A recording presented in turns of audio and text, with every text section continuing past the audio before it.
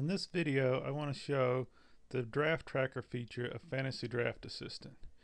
It is very easy to use, but at first glance it is a little confusing because it doesn't look like your typical Windows application. So let's get right to it. So I've started a CBS Sports mock draft, and here's the draft room, and you will see it looks like your typical draft.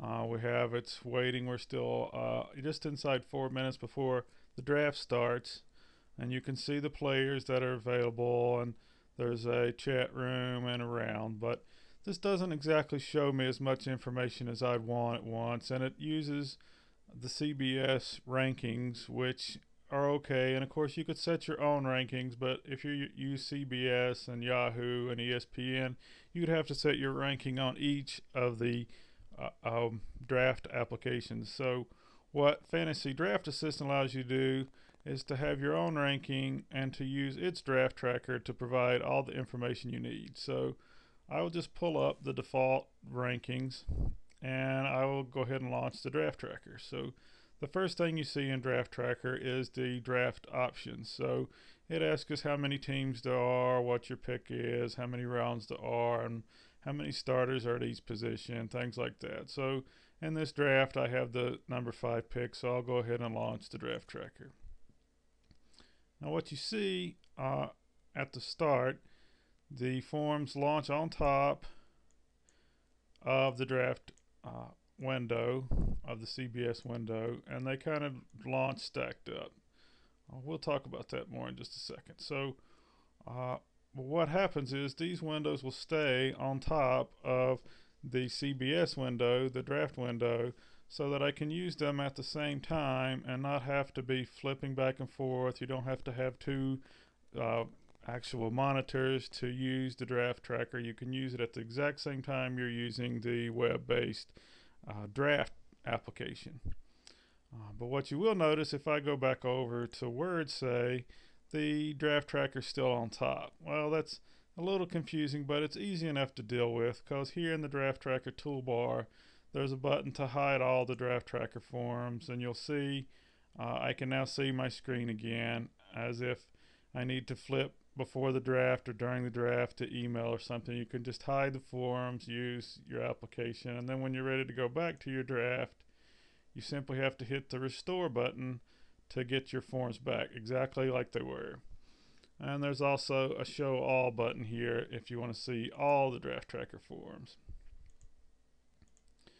Now, as I said, when they first launched, they kind of stacked up on top of each other, and it'll do that the initial time you launch, but by default it will remember where you've positioned your forms, so that you only have to position them once if you're using the same kind of draft, and it will remember.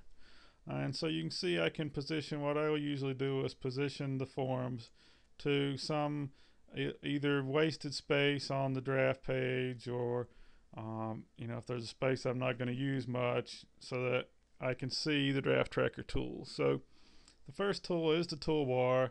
It will, as you see, it will stay visible at all times. You can't hide it. You can exit the draft tracker by clicking this button, and you can use it to show and hide all the other forms. That's these first 5 buttons. So there's currently 5 draft tracker tools. The first one here you can see is the status, and I can hide it or show it.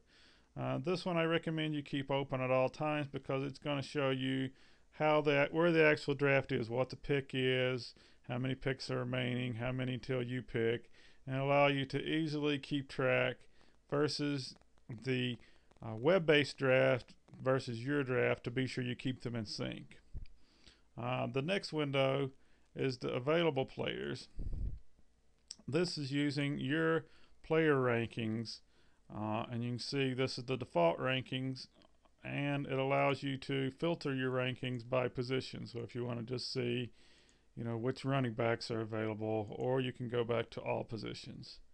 And to draft a player, you would simply click their name in this list and they would get drafted. So when the draft starts, as you can see it just actually did, what you want to do is follow along with the draft and click off the players as they're chosen.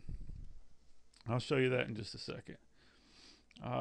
the next screen is actually your alternate way to draft players. It's called the search screen, and it's similar. It still uses your player rankings, only now you can search for certain, player name or team name if you can't remember the exact name, or if you're having trouble locating them in your list. So for example, if I want to find the Manning brothers, here you can see there's Peyton and Eli as well as Mario Manningham. I've just typed the first part of their name, and you can either double click their name here or click their name and then click the button to draft them there.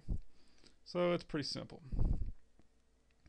And you can see the draft got started, so all I need to do is just click that Chris Johnson was drafted, and now you can see the status is updated to reflect along with how the draft is progressing.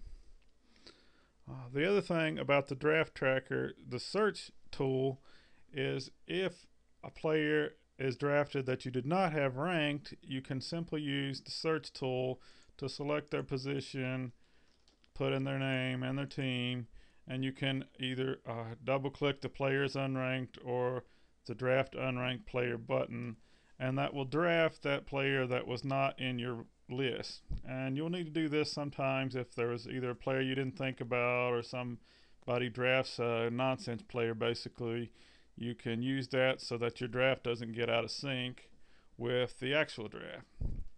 So now back to our draft, you can see that Adrian Peterson was just chosen, so we'll select him off just to kind of keep in track here. And you can see I can hide the search screen. You can hide each form just by clicking the X or by clicking the relative button up here. You can also, if you want to just get it out of the way, you can double click on the header and it will actually roll up that form so that it's out of the way. And then I can still use the CBS or your draft features underneath and be able to read them. I can still participate in the chat if I want, things like that. So back to tools, we still have two more tools. The one is the Your Picks screen, which by default will show a blank for each position that's a starter. And what this will allow you to do is easily see what positions you need to fill and what teams you've selected from and their bye weeks so that you can track. And instantly I'm now on the clock, so we'll go back to the draft here. We'll see that Maurice Jones-Drew was selected and that Ray Rice was selected. So now it's my pick, and just based on my rankings, I would most likely pick Michael Turner next. So I can click on the CBS form and I can click Draft Michael Turner, and I can click here to draft Michael Turner in the Fantasy Draft Assistant Draft Tracker. So now you can see the My Pick screen was updated. I'll resize here a bit, and you can see it shows that I drafted Michael Turner and he has a bye in week 8. And the last Fantasy Draft Assistant tool is the Statistics tool. And what this will show you is for each team in the draft and each position, how many players at each position have been drafted. So you can see every team thus far has taken a running back, and the total is 5 running backs. So you can use that to kind of see the runs on players. You can also use it to identify, when teams before or after you, what players they might select.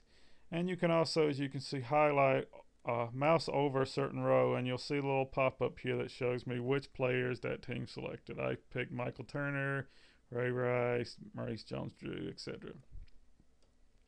The other thing that will happen is once a team's starters have been filled, you will see that the row will be highlighted that position has been filled, their starters have been filled, so that'll also help you know when they might go for a backup or when they might go for a different position. So you can see Frank Gore was just selected, so we'll go to our available picks and we'll select Frank Gore. And the other thing that's important to note is occasionally you will accidentally click a player that wasn't actually selected. Well, it's very easy to undo that. You just click the undo button on the toolbar and it will undo that previous pick so that you can again keep the draft tracker in sync with the ongoing draft. So you can see in the draft, Aaron Rodgers was just selected, and so just to show, I will draft Aaron Rodgers, and now we can see in the statistics form that indeed Team 7 now has their quarterback, and so that position is highlighted, and again mousing over I can see that it's Aaron Rodgers. So you can see these tools can be very helpful. Again, you can use some or all of them. I'd recommend you use the statistics form open at all times. You can choose between the available players in the search screen or swap between them when you're making picks. What I usually do is just pick some of the tools, position them where they're comfortable, and then use the other tools as I need to see them. So we hope this has been a helpful demonstration. If you need more information, please visit fantasydraftassistant.com. Thanks.